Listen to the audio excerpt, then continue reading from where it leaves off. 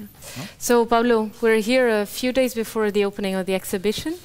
In what is going to be your installation. Can you tell us a little bit more about that? Yeah, well, as you can see, we're still finishing the last touches. This is a work that has been conceived specifically for this space. It's a bit of a response to this actual room, and the idea is to build. The idea behind the work is to build a space perceptually rather than physically. It's okay. It's okay. It's okay. Yeah. I start again. So the idea of this work is to build a space perceptually rather than physically. Try to put the visitor, the perceiver, in a position where the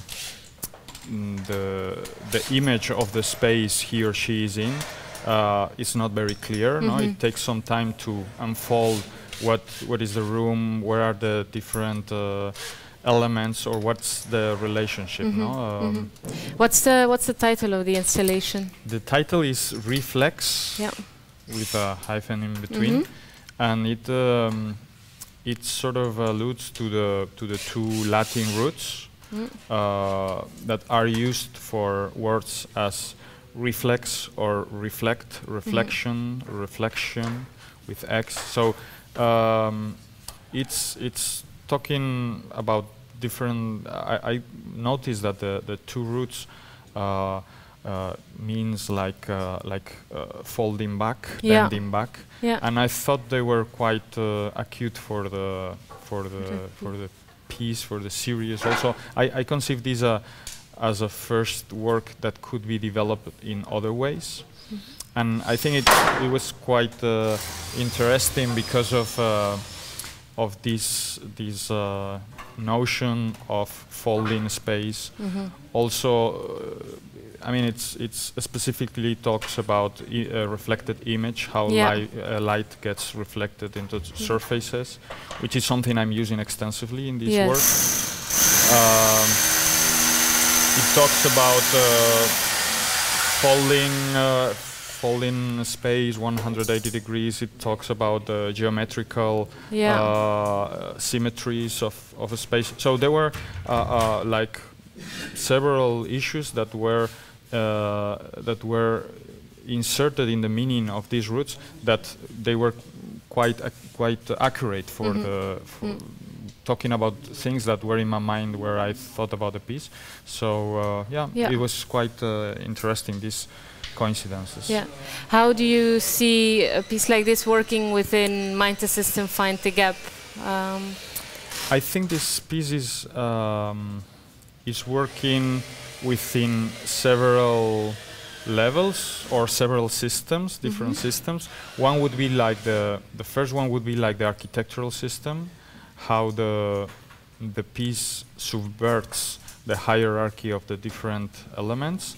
In the different elements of the space, you mean the space, of the architectural physical space. No? You have a room with walls, floor, ceiling. In this case, for this room, the piece is focused on the ceiling. It's a quite traditional white cube, but with a very specific architectural element, that is the ceiling. That it's a ceiling that it's translucent, is conceived as a way of letting enter natural light, but also diffusing it, and it's conceived also as a sort of, in a way that it works the same at daylight and nighttime. No? So the light is always coming from the same place.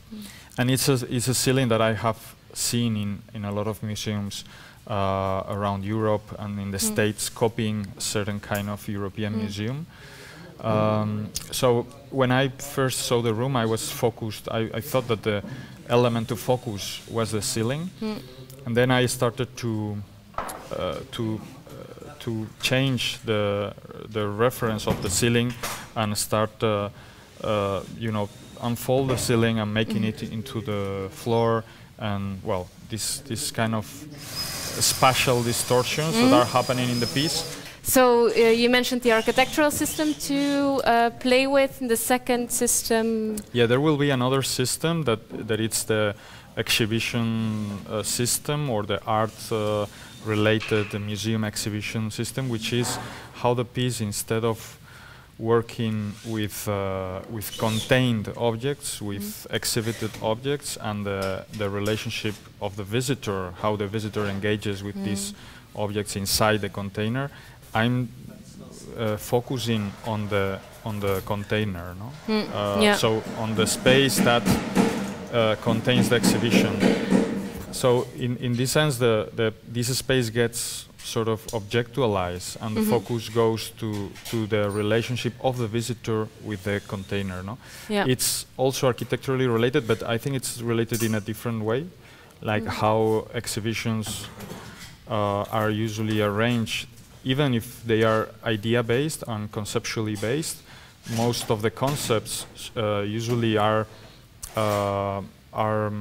expressed through objects, no? And so, in this sense, it's also like doing it the other way around, and focusing on the container rather than the inside of the container. Okay, perfect. And the rest people have to just experience when they're here. Exactly. That's very, for this kind of pieces, it's important, because I usually like to say that these works are not finished until they are perceived, in the sense that they are mostly generating space inside the viewer's mind, rather than building something that should be perceived in a precise way.